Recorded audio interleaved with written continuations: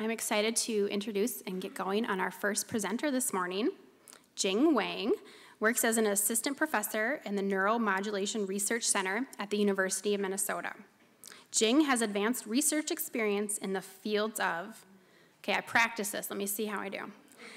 Neuropsychology, neuromodulation, neuroengineering, and therapeutic treatments for neurological disorders. Currently, her primary interests lie in exploring novel techniques for treating Parkinson's disease, as well as understanding the Parkinsonian pathophysiology and the psychological mechanisms of therapeutic treatments. She will share part of her recent research about deep brain stimulation. So let's all welcome Jing to the podium right now.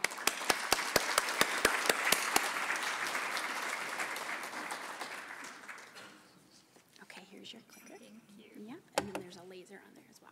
Okay, thank you. Yes, thank you. Good morning, everyone. Yep, thank you, Erin, for the kind introduction and the great pronunciation of all those fancy words. Yep. Well, actually, this is the first time I talk in this kind of environment. It's lovely, less stress, like not everybody is staring at you, at least not all the time. Okay, so today I'm going to introduce to you a novel deep brain stimulation approach. And that's actually a research partially supported by Parkinson's Foundation. Thank you, Parkinson's Foundation, again. So I don't have anything to disclose. So first, I want to talk about deep brain stimulation. So how many of you know deep brain stimulation already? Wow. Quite a good number. Thank you. That's a very good start of my talk. So deep brain stimulation system includes several major components. One electrode, which is a thin wire, including multiple stimulating contacts. Usually it's 4 or 8. And then a battery, which can deliver electrical pulses into, through the thin wire into your brain. And then there are clinician programmer and patient programmer that can control the battery. So usually through a surgery or two, you will have, we can have the electrode and battery implanted. Then the clinician will activate the device. Then they can program the stimulation, like setting up all the parameters for stimulation to get the best therapeutic effect they can. And then the patient usually can go home and with motor symptoms mitigated. And it has been very successful, and it has been used for decades. I know a lot of people don't know that it's been used for such a long time, but it has been. And, but still, like for these several decades, the pattern hasn't changed. It's high frequency isochronal pulses. I know it's like fancy word again. So I'm gonna use my cup a little bit. So it'll be like this, simply like that. And as long as you have the stimulation on, you have the benefit. But as long as you turn it off, the symptoms can come back really quickly. So what do the patients feel about deep brain stimulation treatment? There was a study who did a survey with a lot of patients undergoing DBS treatment. And a major conclusion they got, or a major comment they got from the patients is, DBS means everything for some time. Why do they say that? So in that category, patients mentioned that although they get relief from tremor, They get a rescue from cramps and pain, and they have easier movement, and they are living a better life with DBS treatment. They still have some adverse events that they usually will say it's bearable, because compared to the symptoms they had before DBS, it is actually bearable. But as a researcher, like we often think when a treatment is not perfect yet, we have to further improve it, or we need to develop something new that can work better. So that's why we started developing and kind of like exploring that novel deep brain stimulation. So these adverse effects patients have been experienced are mostly caused by electrical current, spread into the brain areas that you don't want it to stimulate at. So targeting that, we looked into a novel deep brain stimulation that's called coordinated reset that can actually solve that problem and maybe also get a better therapeutic effect. I will walk you through my research by addressing these questions. So first, what is coordinated reset? I usually use CR because coordinated reset is also hard to say all the time. And how was the novel DBS discovered? And what have we done in the lab to develop it, to evaluate? And then if it works, how do we apply the CRDBS clinically? And how far away is it from actual clinical use?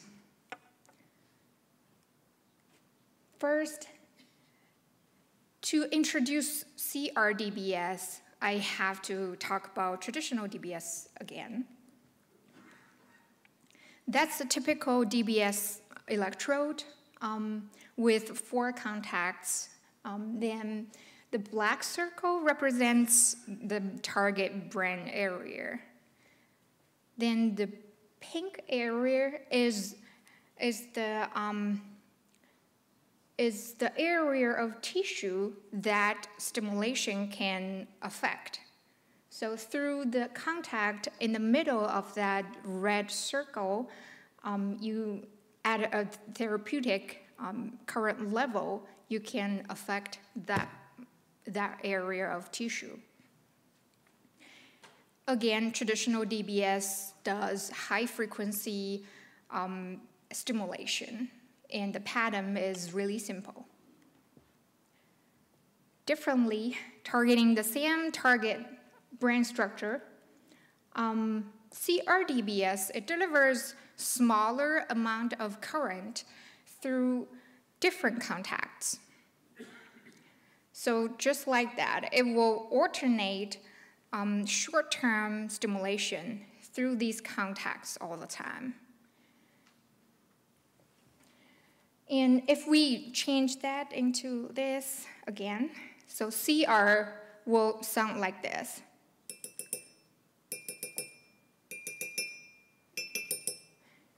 Of course, a lot faster than what I can do here. So what do they do differently?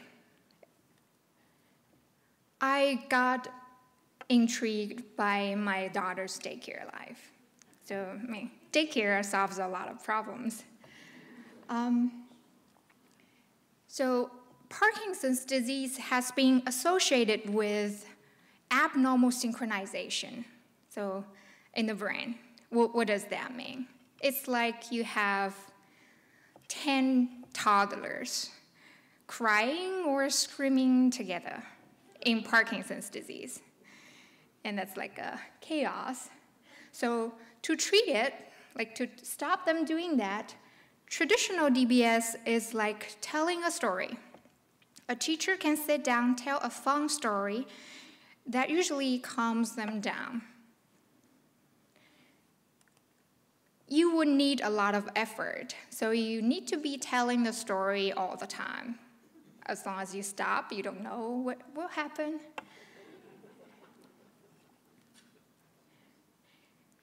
Instead, CRDBS is like the teacher assigning different groups of kids onto different projects.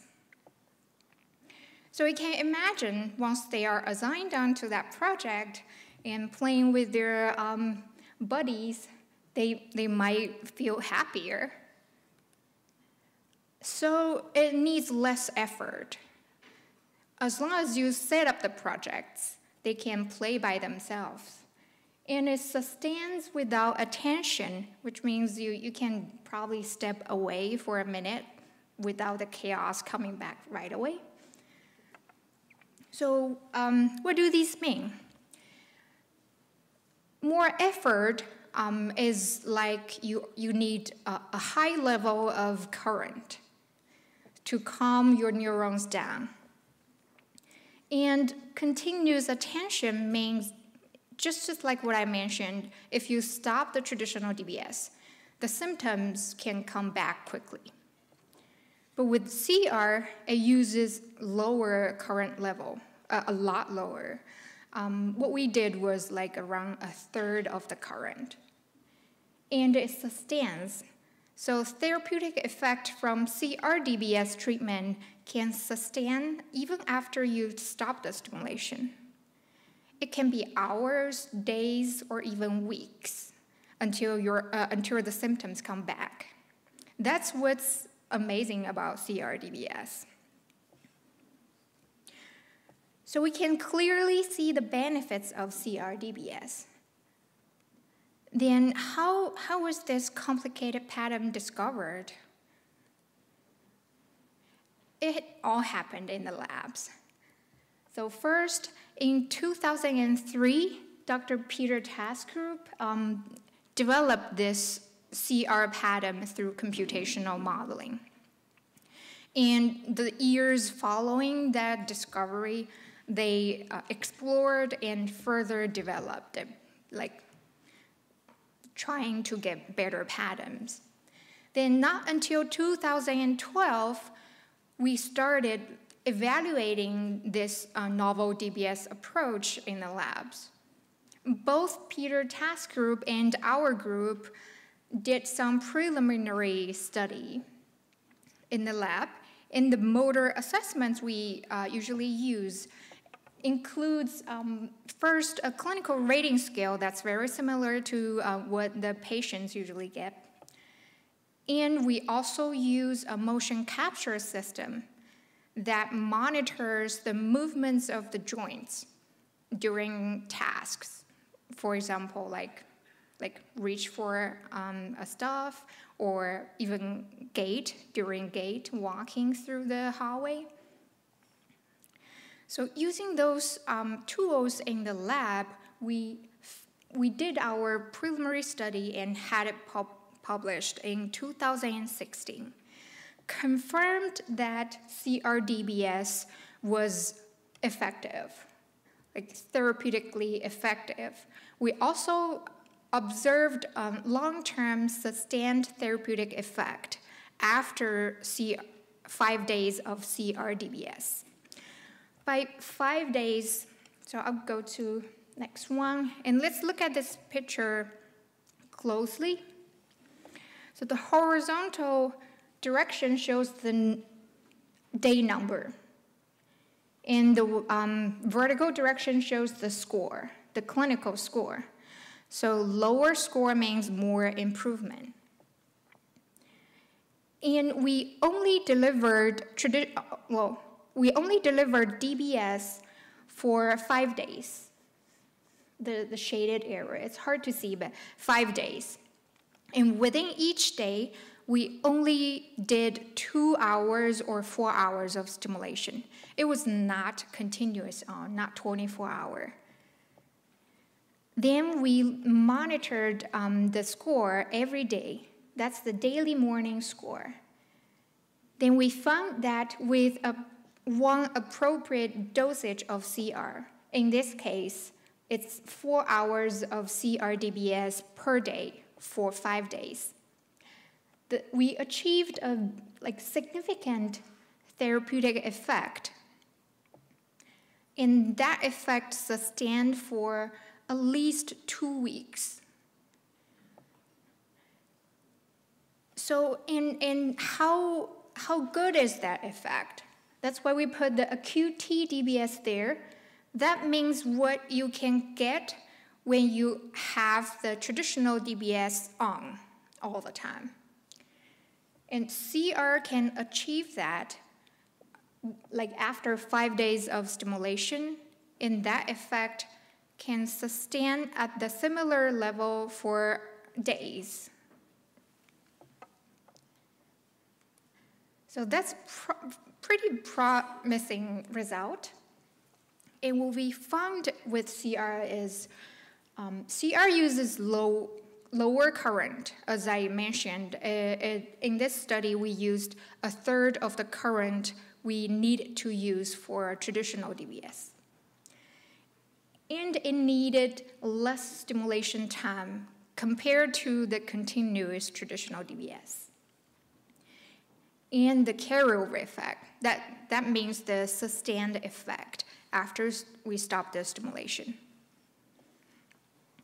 Again, what does that mean for patients? It means that CR-DBS can reduce battery consumption.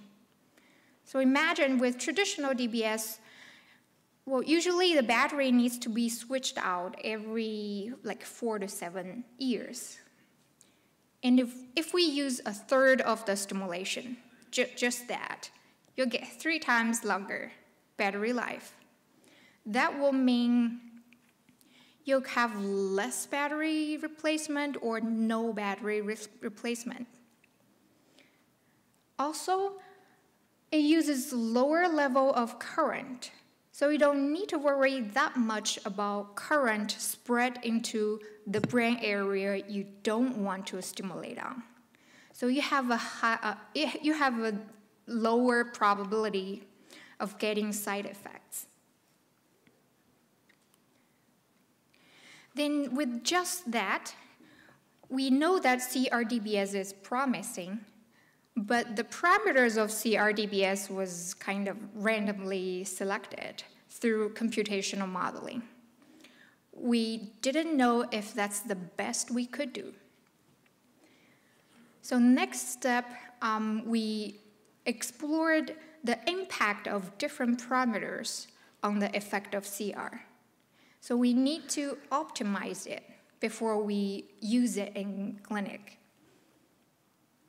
What have we done in the lab?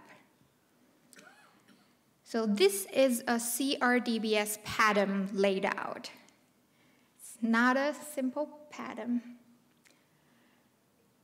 So every vertical line is a pulse. Then a group of 5 or 6 pulses is called a burst. Then it's alternating stimulation through contacts 0, 1, 2. So what parameters can we change in this pattern? So there's spatial activation profile, cycle rate, pulse number per burst, amplitude, pulse width, pulse shape. I mean, there could be a lot. Let me show you the list. I simply don't want to read it again. It's endless. And what would you feel if you see this list in the lab? You need to explore all of them. I was pulling my hair. That's how I got my short hairstyle. Kind of got the fashion, okay? So through a lot of pulling hair, we figured out 3 critical parameters we thought is critical. Stimulation amplitude, the level of current, cycle rate, and shuffling. We, from the modeling study and some preliminary data we already had, We just thought that these three parameters would be very important in the pattern. So stimulation amplitude determines how high or low the level of current is. Cycle rate determines how fast the burst stimulation is delivered. In shuffling, that determines whether to change the sequence of stimulation through those DBS contacts. So that means a pattern with shuffling, it's like you start with stimulation through contact 0, 1, 2, 0, 1, 2. Repeat it for like 1 second. Then you change it to 2, 1, 0, 2, 1, 0. Then you change it again. Then that pattern is a shuffling pattern. And we will compare it to non-shuffling pattern, which is like repeating that order all through the treatment. First, the current level. Does it matter? And we confirmed that it matters. So we used a similar testing schedule we used in our publication, our first study. We delivered CRDBS with different amplitude, different current level. For each current level, we delivered it for 5 days. Within each day, we only did 2 hours of stimulation, not like traditional DBS. Then we monitored the clinical scale every morning, both on stimulation days and the days after, until we think that the score is already back to the pre-treatment level. In this figure, the horizontal direction is again showing the day number. It's showing CR day number from 1 to 5 and post-CR day numbers. And the vertical direction shows the clinical score again. And lower score means more motor improvement. We evaluated 3 different stimulation amplitudes. 0.05 milliamp, which is a very low level, 0.16 medium low, 0.24 relatively high level. With 0.24, the relatively high level, we actually didn't see much of carryover. We didn't see much of therapeutic effect when you turn off the stimulation. So you can see it's kind of floating around 9. But when we were using the very low level, it actually induced some therapeutic effect, larger effect, although it's fluctuating a little bit. Then with the medium-low level, it created a very stable therapeutic effect. And that effect sustained for at least 4 days after we turned off the stimulation. So what does this mean? It means that the stimulation amplitude for CRDBS has to be low. It's not like we want it to be low, so we use a lower current level. I mean, it doesn't make sense if a higher current level can give you better benefit. But it actually requires a lower level to be benefit. So it's pretty interesting. And it's very beneficial, which means it has to reduce the battery consumption. And then with that medium-low intensity or stimulation amplitude, we tested several different cycle rates, like how fast we deliver the stimulation. We used the same schedule. This time we evaluate 3 frequencies. 5 Hertz is like relatively low, 6.95 and 8.88. So You can consider it to be rounded to 7 hertz and 9 hertz. That's just some device limit. So with 5 hertz, it induced some therapeutic effect. It got the score lower. With 7 hertz, it's more stable, but it's not like dramatically different.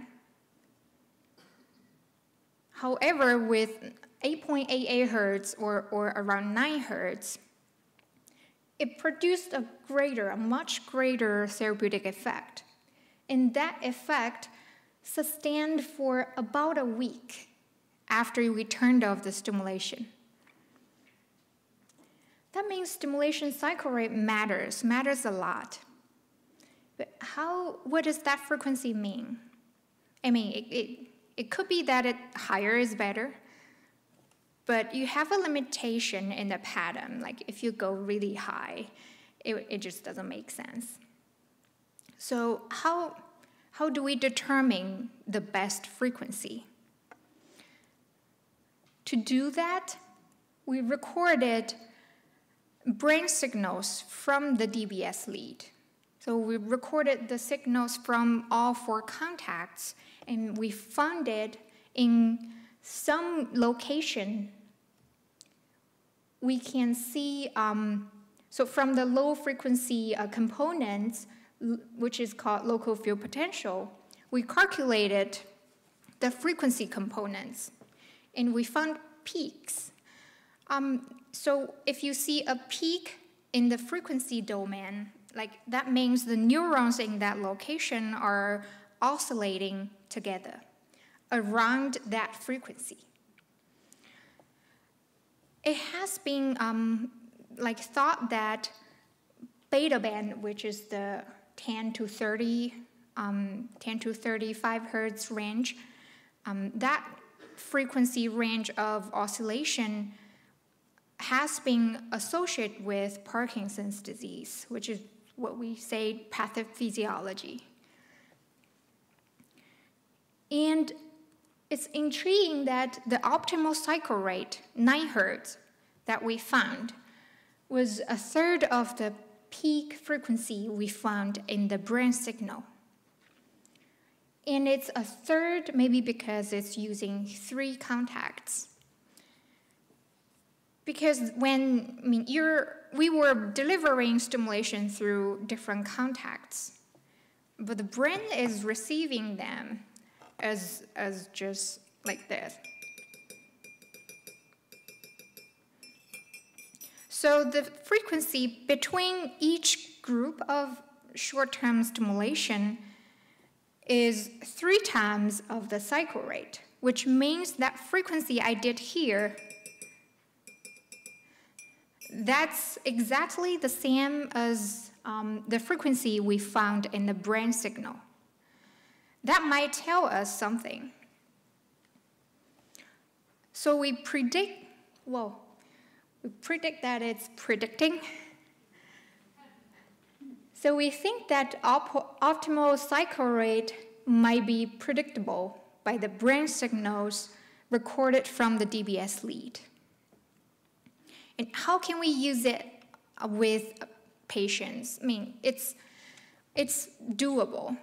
So usually during the DBS electrode implantation surgery, the neurologist and surgeon would do mapping of the brain structure. Then they will place the DBS electrode in. And during that procedure, we can easily pop into 5 minutes of recording from the DBS lead. So we can get that brain signal needed for future programming during the surgery.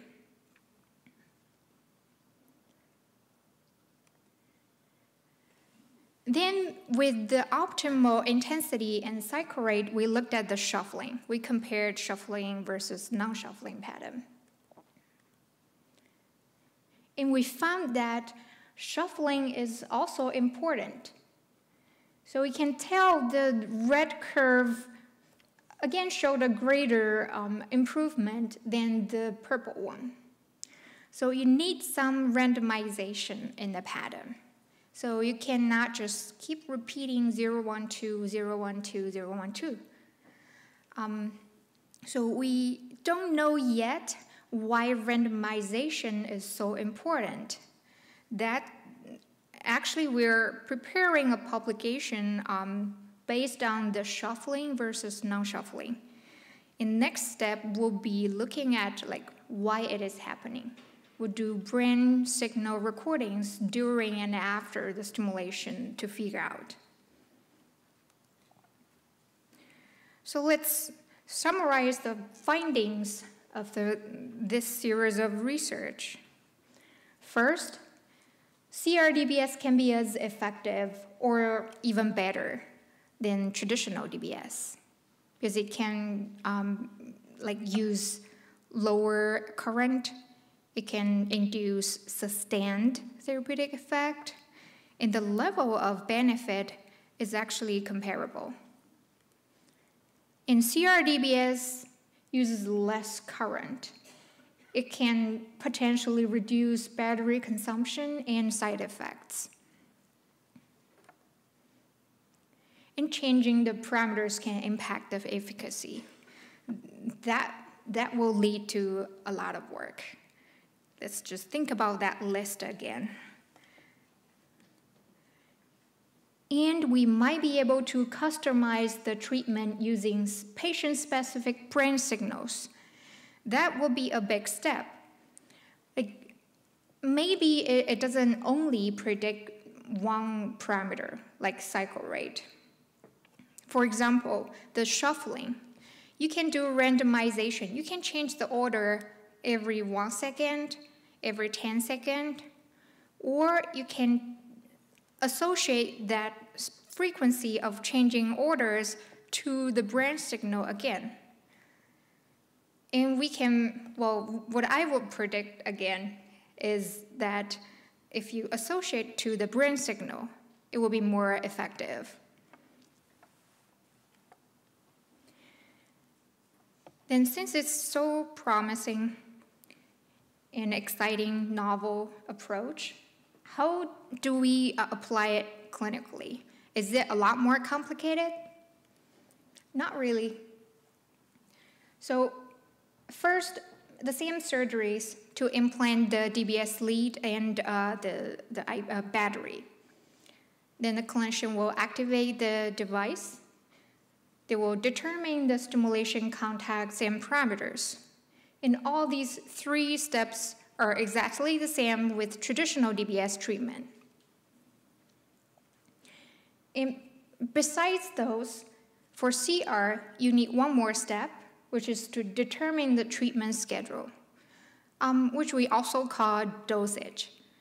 Like, how many hours do you need CRDBS every day, and how many days you need it to get the sufficient therapeutic effect.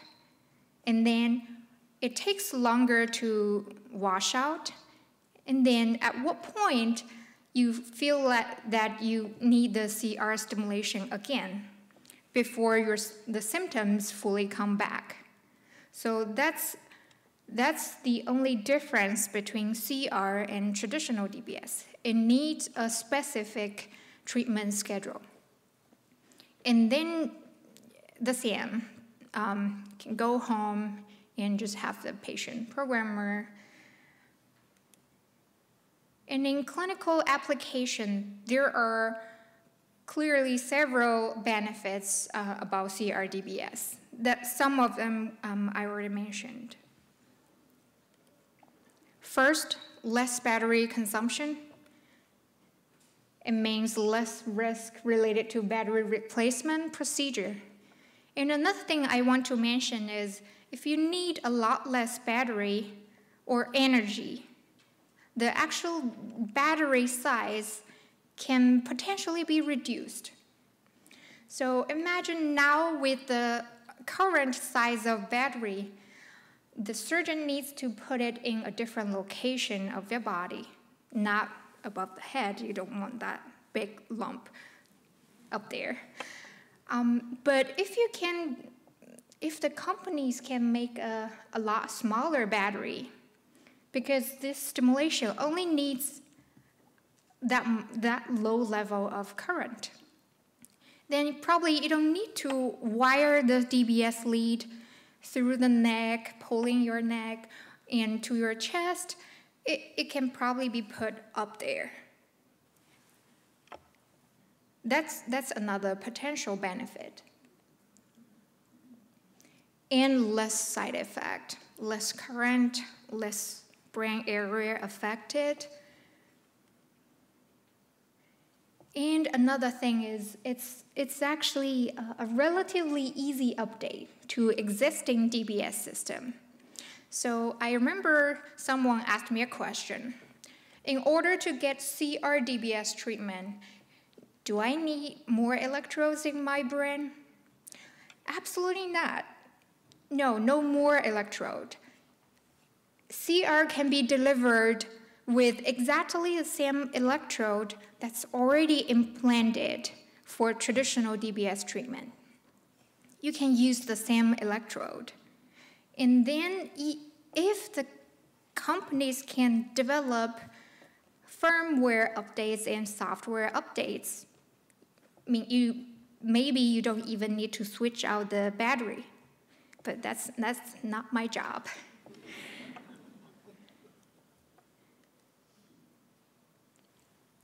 And then how far away is this novel DBS from clinical use? We are going to do clinical tests very soon. So our group has been named as Utah Center of Excellence for Parkinson's Disease Research. So there are 3 projects involved in this grant. Project 1 to look at the pathophysiology of PD, like why Parkinson's disease is happening, and why traditional DBS is working. Project 2 will look at the effect of DBS in different locations of globus pallidus, a specific structure that we will stimulate for DBS. In Project 3, we will develop an automatic algorithm to optimize DBS using the novel lead design. So maybe some of you already heard that there are a new design of disease that has segments on the lead. So instead of a cylinder contact that stimulates like all direction, it divided that cylinder contact into 3 segments. So you can choose through like a specific direction, you can deliver the current into the area you want. And more specifically in Project 1 and 4, we will do clinical testing of CRDBS. We will validate the safety and efficacy of CRDBS, and we might also use the intraoperative recordings, like what I mentioned, 5 minutes of recording from the DBS lead, to predict the optimal frequency of CRDBS. And I'm hoping that it will be really soon. So the messages I want to deliver today, first one is very simple. A lot of you might already agree with you. Research is important. Then CRDBS might be a future alternative to conventional DBS treatment. And those low current level sustain the therapeutic effect, and it's easy to be updated into the current system. So it won't involve a lot of developing effort. Just correct me if I'm wrong. I feel that it's a lot easier than starting a very new treatment from scratch. And then basic and translational research can shape future Parkinson's disease treatment and clinical strategies. As you can tell from my research, the results I've used, they can all guide how we can program CRDBS and how CRDBS can work in the future in clinical use. So just as the first message, research is important. And then I want to thank my group, the Neuromodulation Research Center, directed by Dr. Jero Vitek. And I want to thank my funding sources, including Parkinson's Foundation, NIH, Bing Drive, Boston Scientific, and Abbott. Thank you.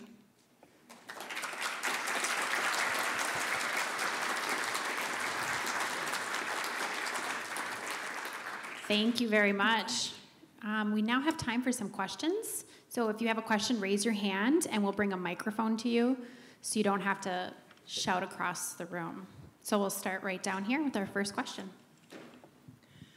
It looked like you could maybe go 3 days after the stimulation before you had to start it again. Is that something you're looking into? Yeah. So it depends on what parameters you use for CRDBS and whether that's optimal for a specific subject. And the effect can sustain for days or even weeks. So if we determine a threshold when you think that, oh, my symptoms are coming back, it's inducing some uncomfortable, like I don't like it, then that will be the time you can start CRDBS treatment again. So you do the stimulation, then you can stop, then after several days, you can start it again. Yes, exactly.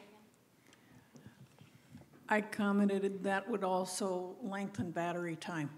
Yes, it saves it will save a lot of battery. So imagine you only need to stimulate for several hours a day, and it uses a lower current. And then after several days of stimulation, you can even stop the stimulation and wait for several days, then turn it back up. Then that definitely will save a lot of battery. Thank you. It was very interesting. I wonder if you could explain the side effect difference. You said there's fewer side effects. What are they and what magnitude?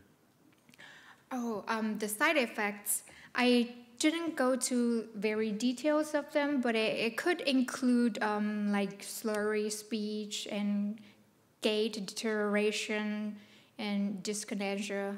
And using CR, as I mentioned, it's a lot of those side effects are caused by the electrical current. They kind of spread into other areas. If that's your speech area, then it might affect the speech. That's how they cause those side effects.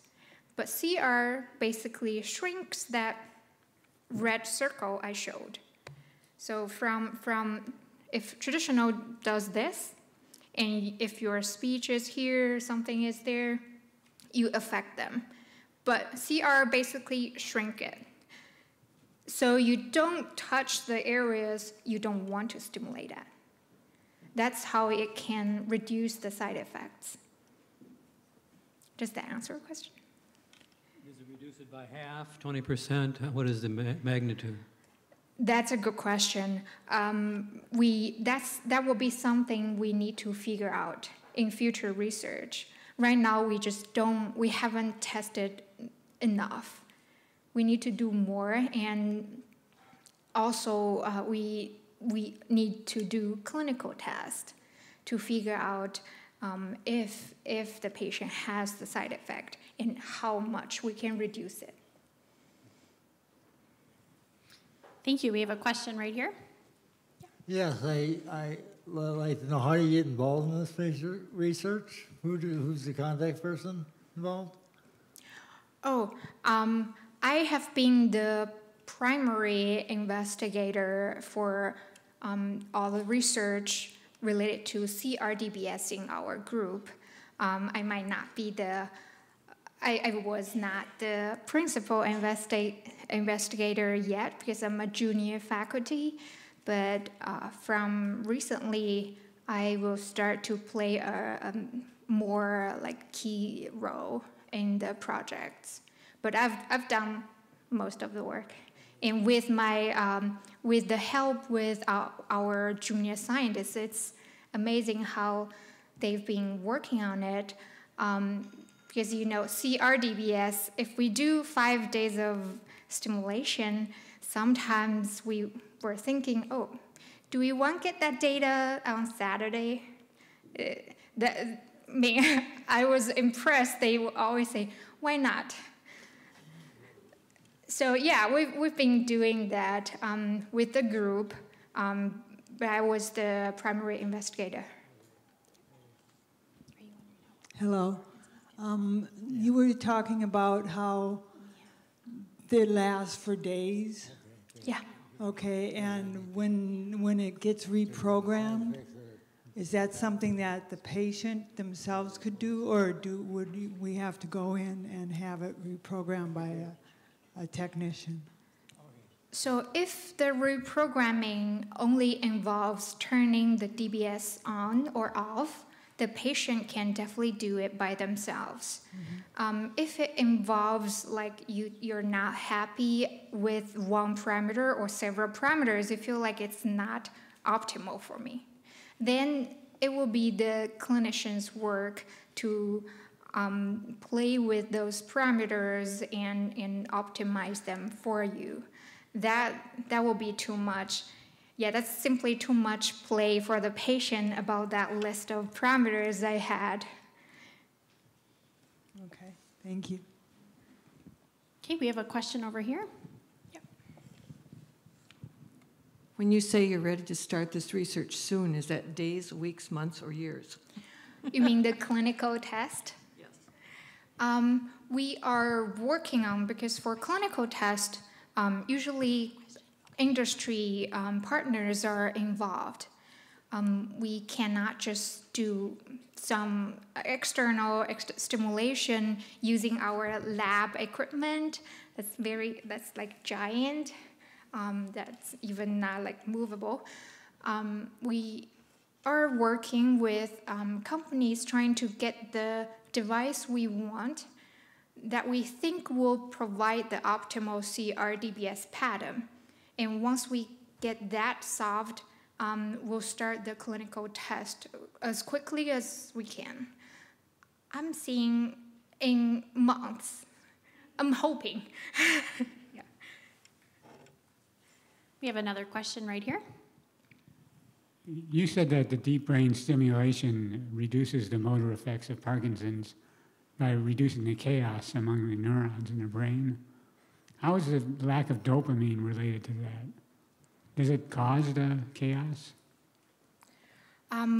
So it is well known that Parkinson's disease is caused by degeneration of dopamine cells. So I believe that's what's caused that chaos. But that chaos can be represented or appear to be chaos in your brain signals, like neuronal signals. Then in a different mechanism, it's not like DBS can increase the dopamine cells or the dopamine, levodopa does. It's like your brain system is malfunctioning without the dopamine cells, but use a different way by fixing maybe one nodal point in the system. You're kind of shifting the brain from the Parkinson's disease state to a more stable state. Not saying that it's bringing that to without Parkinson's disease, but that shifting from Parkinson's to a more stable state will create those benefits in motor symptoms. More questions? Yeah, I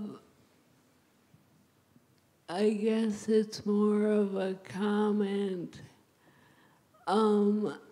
It's my understanding from what you said that you haven't begun any FDA approval. And I don't want to be Debbie Downer, but I am a patient representative to FDA. And the FDA approval process tends to take years rather than months. So that's where we as patients need to get involved and write them letters to tell them to move the process along. Yeah, I agree. The FDA can take years. But if it's for real, actual use of CRDBS in general clinics, I believe it will take years. But for the clinical test we want to do, it might not, because we're talking to companies, and they do have the capability of updating their firmware and software to just add CR pattern temporarily. So it goes easier with FDA if you are testing it as an investigational pattern. So you only do it within the time window you're monitoring the patient's behavior and the effect of CRDBS. And that, I'm hoping it will take less than a year to do. Thank you.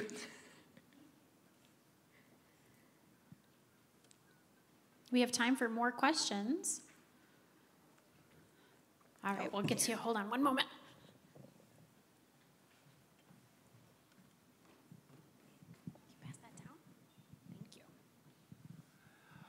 Are the side effects only present when the DBS is running? Yes, and maybe not all the time. So a lot of side effects, they happen more when you're initially receiving the DBS treatment. And some side effects actually diminish or get better later. But yeah, they do happen only when DBS was on. At least that's what people could see, because when traditional DBS is off, a lot of symptoms can come back. Then you just don't know. And but on DBS, you have a lot of motor symptoms gone. Then you can tell, oh, that's a side effect. But overall, it's there when DBS is on.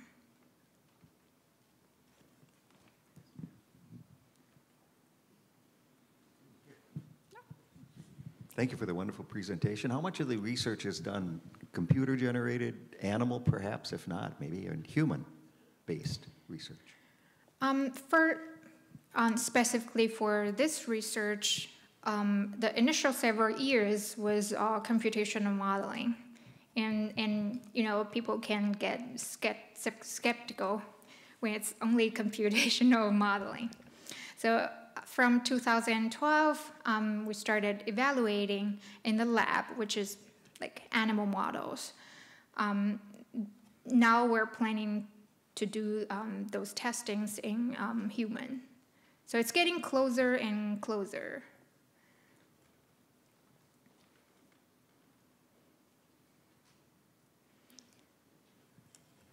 Anyone else? All right, well, let's give a round of applause for Jing Wang today. Thank you.